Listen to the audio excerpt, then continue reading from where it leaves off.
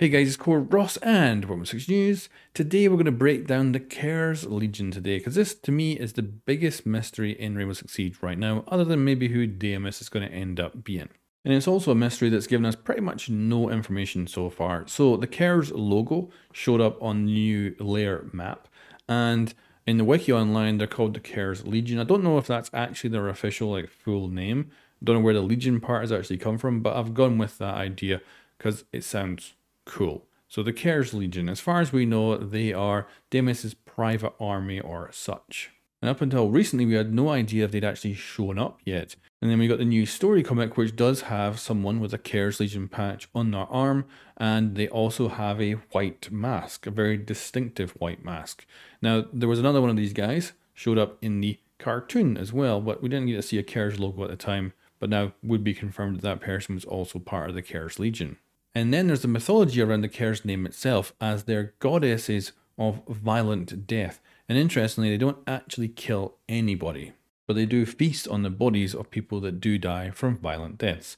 And Damus has made a bioweapon which causes people to fight to the death in extremely violent ways, so it would seem to match up quite well with the mythology. And going with Deep Freeze's battle pass, which adds in a little bit of lore, that whole viral and biological element still seems to be very much present with Damus's plan. However, the big thing that doesn't fit for me when it comes to the Keres is that they are goddesses in mythology. And if they're taking a lot of the mythology here and bringing it over to Siege, I would expect this to be a squad of badass females going around kicking ass. And that doesn't seem to fit with Damus's MO at all. I don't really see him being a guy who is particularly wanting female operators. He seems like an older dude, and I think he's a bit more kind of traditional, and I haven't seen a single female combat operator on his team at all so far. Now, there is non-combatants on his team that are female. He has a doctor, for instance, on Lair. We hear her audio logs on the map, but it seems like there's no combat operators that are female as of yet, and we've definitely seen a lot of Damus's bad guys getting wiped out, and they always seem to be dudes. But then, unfortunately, that's kind of it. There's not really much else to go on right now. The layer map introduced the Keres. We've now had confirmation that we've seen at least 2 of them, but really that's kind of been it. So we can now jump into conclusion and kind of bring together what we have. So first of all, we've got people who are wearing white masks. And considering Rainbow Six Siege's last villains specifically were called white masks and went around with white masks on, I'm kind of thinking it's a bit of an interesting choice to have a new villain that also has white masks. So I think these guys probably are directly linked to that terrorist organization and have been brought over by Damus. He's probably picked up a few of the survivors and they've continued on and just kept the imagery of the masks in their arsenal. Otherwise, kind of a weird choice to have white masks and bring it over. It also could be because Damus has a fascination with masks. Maybe he was behind the whole white mask thing to begin with as well. And then I love Kuros' idea that these guys might actually be like a dark rainbow.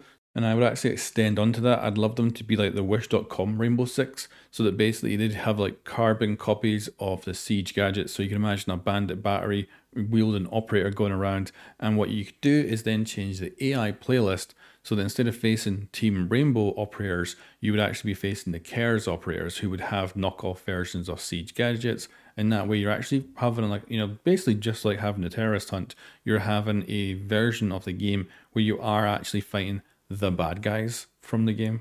And then going back to the mythology, I think the Keres name is a pretty decent name for these guys, and of course working with Damus all seems to match up quite well. And I'd also have no issue with them all ending up being females and being goddesses of violent death, just like the mythology. I think it'd be perfectly fine, and it would be a nice little contrast to Damus. But I would say, whether they're females or males, I would actually love them to have personalities and names, make them actual operators in Damus's team, and overall give them a little bit more weight, because at the moment we've seen 2 of them, and both of them have died.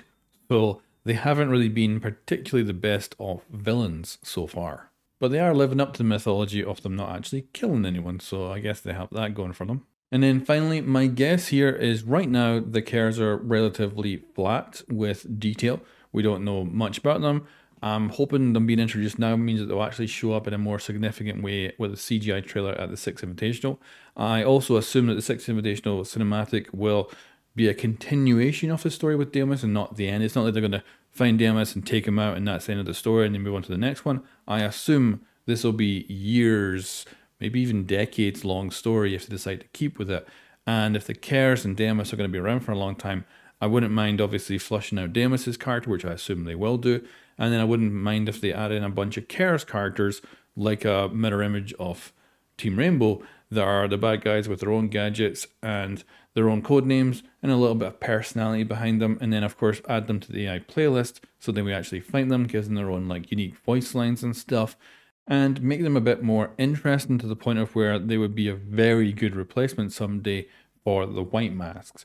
And even I would hope that maybe the AI playlist can be changed so that it'd be like your 5 rainbow operators on attack going up against, say, 10 of a Keres operators on defense.